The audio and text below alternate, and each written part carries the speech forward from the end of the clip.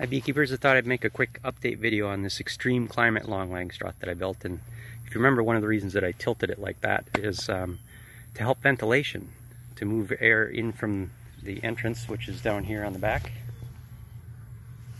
and out these openings here. Now, if you can, it's too windy. I tried to get a smoker, but you can feel the warm air venting out of this.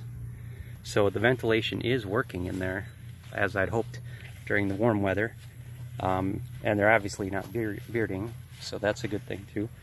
I'm not going to go in there and inspect, but this hive seems to be doing really good, and it's doing what I wanted it to so far.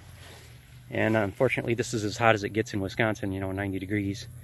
So that's the best I can test it in hot weather. Hopefully somebody in Florida can test it, or Texas or something, and see the results. And maybe if I get a hot day with no wind, I can come down here with a smoker and you can see the warm air vent away. But that's where it is. It's working good, and I just thought I'd give a quick update. Thanks, everybody.